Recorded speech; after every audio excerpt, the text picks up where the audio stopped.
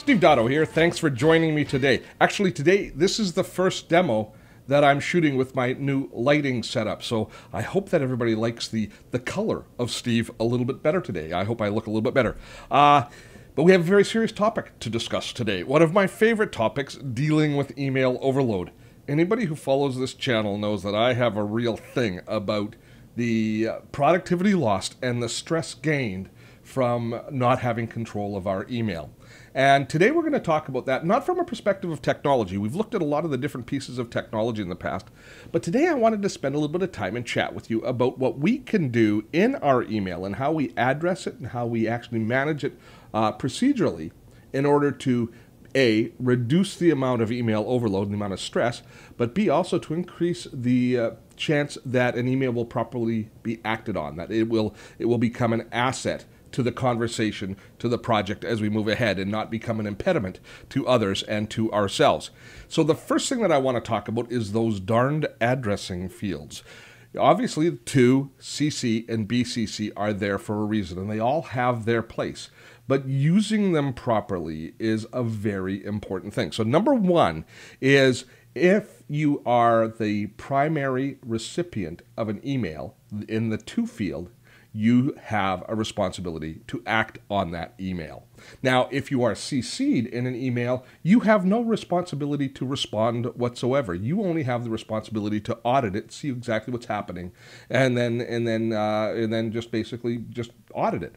If you're in the BCC field, you should first of all question why you're in BCC. If it's interoffice communication and somebody is basically copying you so that nobody else knows that you're aware, well, that carries all sorts of extra social dilemma, doesn't it?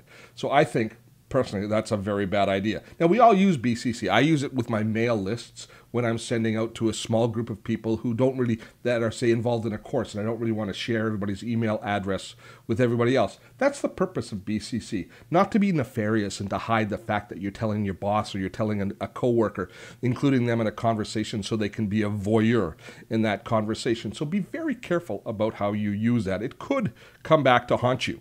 Now, as I mentioned, the to and the CC fields are really your responsibility to respond.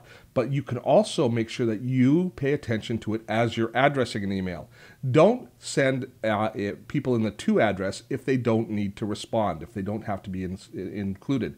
Send it to the primary person and then CC everybody else so that they don't feel a responsibility to reply. And when you get an email that you have no responsibility to reply to, if you're in the CC field, don't just send back a comment, got it, okay, thanks.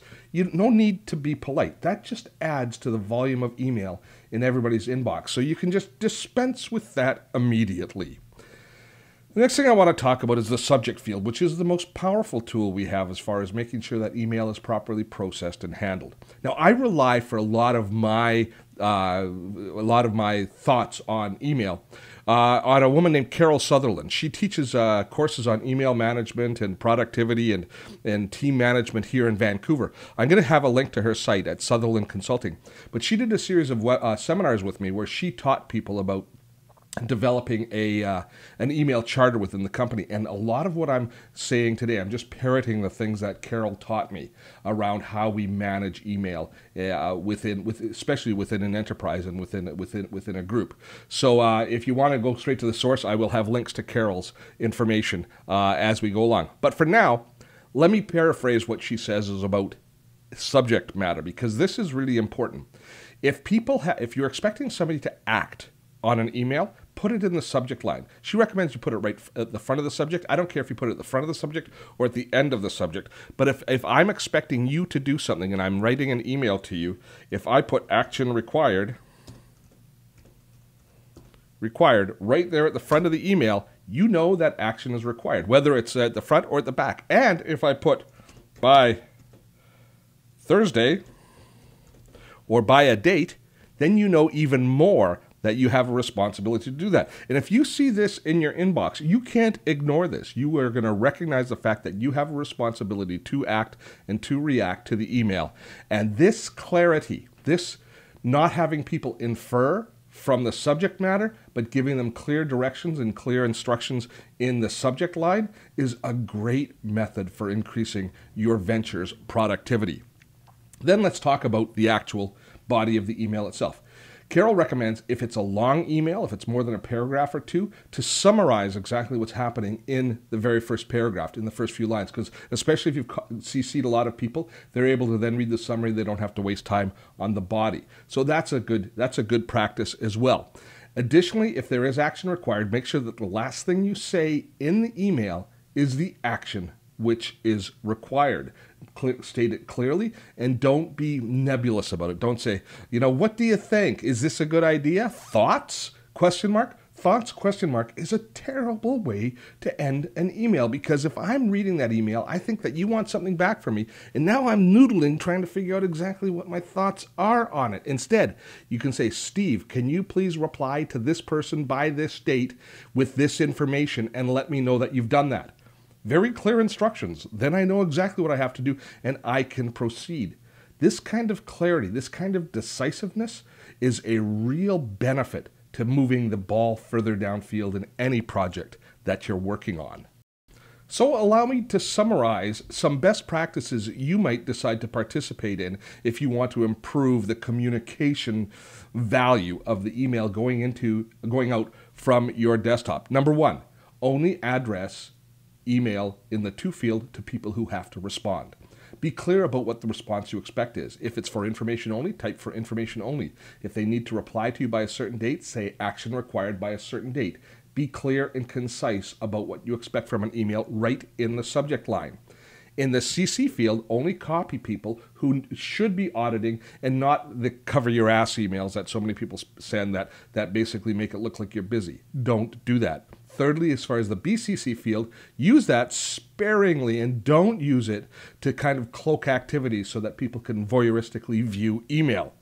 In the body of the email itself, if it's a long email, summarize it in the first paragraph so that people who are just auditing the email can get on with their day more quickly. And at the end of your email, make sure that you are clear about what action you expect from the email, and don't be airy-fairy. Don't say thoughts or any of those sorts of things.